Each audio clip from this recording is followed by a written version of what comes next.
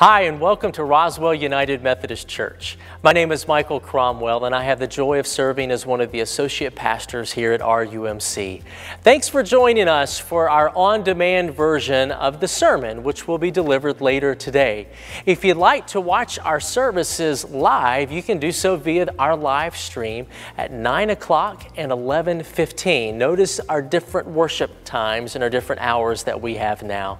You'll also be able to see the entire worship service on demand later this afternoon at rumc.com/sermons. We are so glad that you are with us today. We're thankful for your presence, and we're thankful for your generosity and the different ways that you are helping to make RUMC a place of community and faith. Let's have a word of prayer before we hear our sermon. Gracious and loving God, we love you so much, and we are grateful for this day and this day that we have to worship you. May the words that we are to hear, may they not only pierce our ears, but pierce our hearts as well, that we might be changed and different people because of what you have to say to us today. We thank you and we love you. All in Christ's name we pray. Amen. Now let's hear our sermon from today.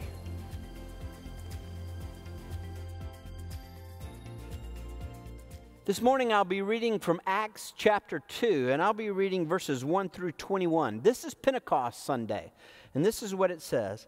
And when the day of Pentecost had come, they were all together in one place, and suddenly there came from heaven a noise like a violent rushing wind, and it filled the whole house where they were sitting. And there appeared to them tongues as of fire, distributing themselves, and they rested on each one of them. And they were all filled with the Holy Spirit, and began speaking with other tongues, as the Spirit was giving them utterance. And there were Jews living in Jerusalem, devout men from every nation under heaven. And when this sound occurred, the multitude came together and were bewildered, because they were each one hearing them speak in his own language. And they were amazed and marveled, saying, "Why are not all these who are speaking Galileans? And how is it that we each hear them in our own language to which we were born? Parthians and Medes and Elamites and residents of Mesopotamia, Judea, Cappadocia, Pontus and Asia, Phrygia and Pamphylia, Egypt and the districts of Libya around Cyrene, and visitors from Rome, both Jews and proselytes, Cretans and Arabs. We hear them in our own tongues, speaking of the mighty deeds of God." And they continued in amazement and great perplexity, saying to one another, "What does this mean?" But others were mocking and saying, "They're full of sweet wine." But Peter, taking his stand with the 11, raised his voice and declared to the men of Judea, "And all of you who live in Jerusalem, let this be known to you, and give heed to my words. For these men are not drunk as you suppose, for it is only the third hour of the day. But this is what was spoken of through the prophet Joel. And it shall be that in the last days, God says, that I will pour forth of my Spirit upon all mankind, and your sons and your daughters shall prophesy, and your young men shall see visions, and your old men will dream dreams. And even upon my bondslaves, both men and women, in those days I will pour forth of my Spirit, and they shall prophesy. And I will grant wonders in the sky and signs on the earth beneath, blood and fire and vapor of smoke. The sun shall be turned into darkness and the moon into blood before the great and glorious day of the Lord shall come. And it shall be that everyone who calls on the name of the Lord shall be saved." Let us pray. Everyone that calls on your name, Lord, may we be in that number. May we call on your name this day and in the days to come. It's in Christ's name we pray. Amen. My parents, for a long time, used to enjoy reading the obituaries in the newspaper. When I was young, I really didn't do that very often. Now it's hard finding a newspaper. But every once in a while, I'll go online and start reading obituaries. Some folks I know, some folks not so much. Came across an obituary a little while back. It was December of 2019. It was a woman who lived in Chattanooga named Katie McDonald. She was 80 years old when she passed away. And like most obituaries, the obituary talked about what a fine woman she was and what great virtues she had, and gave her great praise as a human being. But you read down the page a little bit, and her children, who obviously wrote this, exposed some of her eccentricities. One paragraph says, she was preceded in death by the father of her 4 children, by the father of their 4 children, Charles Allen MacDonald, whom she loved to her dying day, and her beloved family pets, Simon the Siamese cat, Peanut the wiener dog, Sugar the howling dog, Daisy the very special, extremely important stray dog, and most notably, Jack, her darling mutt, who lost his tail in an unfortunate accident, whereupon Mom saved the tail in the freezer, just in case. Well, you never know when a dog may need his tail again. But then it goes on to say, it says, she left behind a load of stuff her family doesn't know what to do with. And then it lists some of the items. It says, anyone interested in having these items, please wait the appropriate amount of time to reach out. Tomorrow should be fine. Well, I think it's more than 1 or 2 people have had a load of stuff that their family didn't know what to do with. And I think that's the nature of people, to leave behind things hopefully that their family knows what to do with. But a dog's tail, that falls in the list of things not real quite sure what to do with.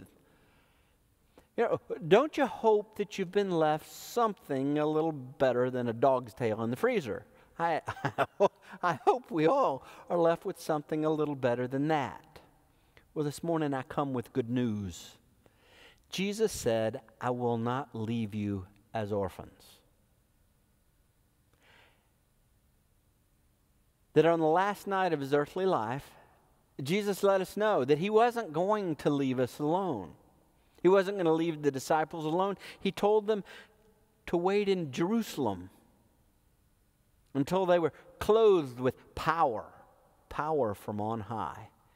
And the book of Acts starts with that promise one more time. And then it's on the day of Pentecost. This day, the day that we celebrate, is when we receive that Jesus left us. Not a load of stuff we don't know what to do with, but the most useful things in the world. The most useful things in the world.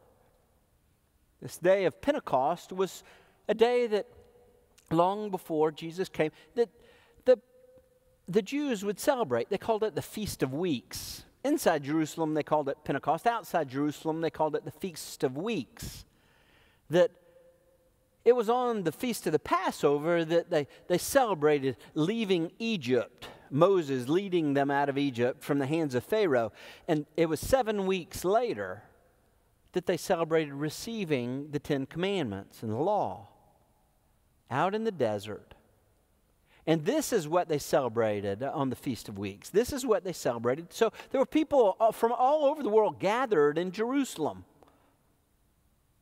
Gathered to celebrate this time in where they celebrated the giving of the 10 Commandments by God to Moses. And while they were waiting for the start of that celebration, it says that there came a noise like a violent rushing wind. It doesn't say, and this wind blew through. It says it was a noise like a violent rushing wind. And it didn't say, and fire came and touched. It said tongues as of fire came. And then the disciples, the Galileans, began to speak, and people from all over the world began to understand them.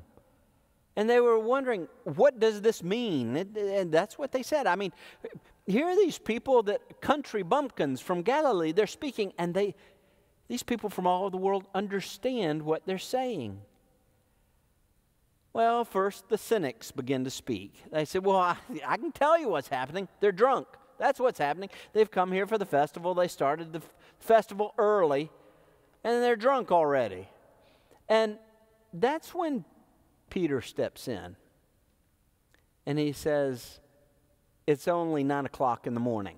They're not drunk as you suppose. That's almost implying that, if it were 11 o'clock, they'd be drunk. But it's 9 o'clock in the morning, and then he begins to quote from the prophet Joel. 500 years before Christ, Joel predicted this day would come. This day, when in the words of Joel, that God would pour His Spirit on all people, on the sons and the daughters, on the young and the old, on the men and the women, on the slave and the free. Well, that's not the way it was in the Old Testament. That it was in the Old Testament that God would pour His Spirit, but it would be on individuals to give them a special, maybe power to be able to play music like no one else. Or maybe power to be mighty in battle. Or a special power to be a craftsman.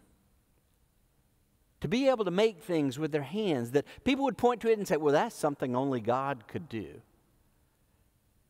But Joel talked about a time when God would freely pour out His Spirit on all people. And Peter's saying, this is that time. This is the promise of Jesus, to not leave us as orphans. Now, not give us a bunch of stuff that we don't know what to do with, but to give His Spirit. His Spirit, to pour out His Holy Spirit on all. Sons and daughters, young and old. Male and female, slave and free. That you and I have been given gifts. Gifts. And that's what I want to talk about this morning. And the first gift that we've been given is the power to see. The power to see.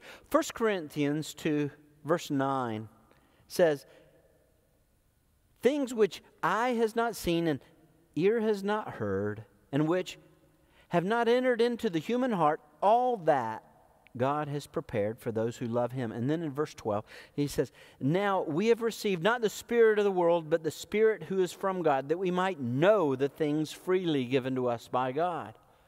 That we might see those things that aren't apparent to everyone.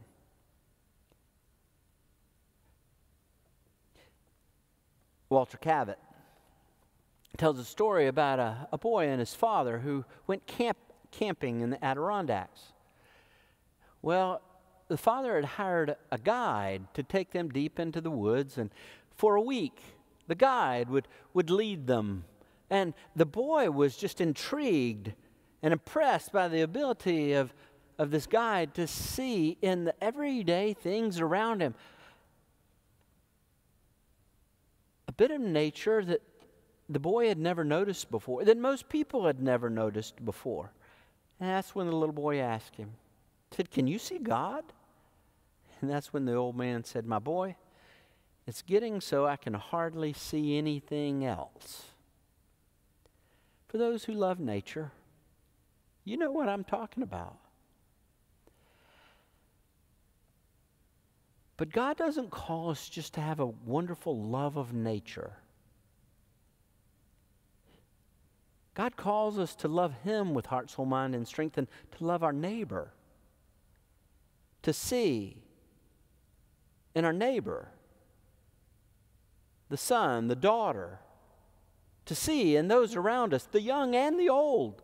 To see in those around us, male and female. To see the Spirit of God with eyes that don't see what's ordinary, not what the world sees, because we've not been given the spirit of the world, but the Spirit who is from God. It's a gift. It's power that's been given to you. This morning, my invitation is receive the power you've been given. Call on the name of the risen Christ. Did He enter into your eyes? Eyes to see. Second thing that Jesus left us was that Jesus left us the power to pray. The power to pray. Romans chapter 8, verse 26 says, and in the same way, the Spirit also helps our weakness, for we do not know how to pray as we should. but the Spirit himself intercedes for us with groanings too deep for words. That the Spirit teaches us how to pray. How to pray. Lutheran pastor Reuben Youngdahl tells a story about going to Dublin, Ireland, and he saw on a young man's desk 2 words, "but God." And he began to think about those 2 words. So when he got back to the United States, he made a little plaque for his own desk, and all it said was, "but God." He said fairly often people would come in, and some would look and not ask about what those 2 words meant, and every once in a while, someone would. They'd say, "Well, what does that mean, but God?" And he had an opportunity to share. He said, "Sometimes I'm lonely and I don't know what to pray. And so I pray, but God is with me. And then I begin to pray." He said, "Sometimes that I feel insignificant and I pray, but God loves me. And then I know what to begin to pray." He said, "Sometimes I'm in despair and I pray, but God gives hope. And then I know what to pray." It's not the words, it's the Spirit. And you've been given the Spirit of God to aid you in prayer. A time, a place set aside where when we don't know what to pray, when we don't know what to do, when we don't know what to say, but God does. And God is there and He leads us in power of prayer. Not just pretty words, but power. The power of prayer. You've been given power. This morning my invitation is, receive that power.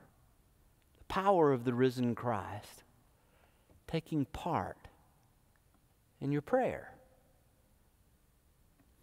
And it's not only the power to see, and it's not only the power to pray, it's also the power of peace. Dave Garroway, I understand, was a TV host for NBC Today show during the late 50s and early 60s. He was well respected and well loved. And he had a way with his audience.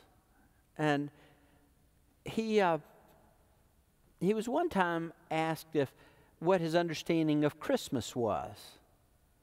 He said, "Well, I've noticed that whenever I ask people what they want for Christmas, 9 out of 10 times, people will say something material." And he said, "I used to be amused by that." He said, "But not any longer." He said, "I happen to be one of those people who can afford anything he wants. But what I find, what I really want, I can't buy at all. What I really want is peace of mind. What I really want is peace of mind. What I really want is peace of soul. What I really want is the kind of peace that you have when you really don't want anything." On the last night of his earthly life, Jesus said, John 14:27, "These things, my peace I leave with you. My peace I give to you. Not as the world gives do I give. Let not your heart be troubled, neither let it be afraid." Peace. A peace of mind, a peace of heart. A peace where fear doesn't control us. That's a peace we can't come by on our own. It was a peace that has been given to you. This morning, my invitation is, receive it. Receive it. This morning, It may be that when I mentioned that you've been given a power to see, not just to see God in nature, but in other people, that it's your eyes that have been a stumbling block to you. It might be that there's someone in your family, someone that you know that you've convicted, found them guilty, and you've not been able to see anything else in them, not been able to see any good, and certainly not been able to see any grace. My invitation this morning is you've been given eyes to see. Receive sight. This morning it may be when I begin to talk about you've been given the power to pray. That recently when you've been praying, your prayers have been bouncing off the ceiling and you've been focusing more on the words than you have been the risen Christ there with you. That the power of His Spirit, it's not just given to someone else, it's been given to you. Receive His Holy Spirit and know the peace in prayer, the peace that has strength beyond all our comprehension, and let not your hearts be troubled. Pray with me. Jesus, it was on the last night of your life that you drew the disciples together in an upper room. And to them you gave bread and a cup. Not so they could just look at a bread and cup, but so they would know. So they would know that it's your Spirit, that as they ate the bread, that it was your Spirit as they drank from the cup, that it was your life that lives in our life. With power, not just memory, power. The power that raised you from the dead is available to us today. Lord, I know there are folks within the sound of my voice that have never called on that power. And it might be that their life has not known peace. Lord, breathe that peace. The peace that you give. Not the way the world gives, but the peace, the way that you give. And may their hearts not be troubled. Or it might be that there are those who've not had the power to pray. God, you do. God, you have strength that we don't have. Breathe power to pray, starting now, at this time. And may that result in eyes that see you everywhere around us, quite certainly in nature, but in people too. It's in Christ's name we pray. Amen. Thanks again for joining us today. Just a reminder, if you'd like to watch the entire worship service, you can do so via live stream at 9 o'clock and 11:15 a.m. You can also view the service on demand a little bit later this afternoon at rumc.com/sermons. Also, if you have any prayer requests, we would love to hear about those. You can send those in to pray@rumc.com. Also, if you'd like to give of your tithes and your offerings, you can do that online as well. And that's at rumc.com/giving. Thanks again for joining us today and for honoring God with your presence. We hope and pray that you have a wonderful week, and we look forward to seeing you again next week.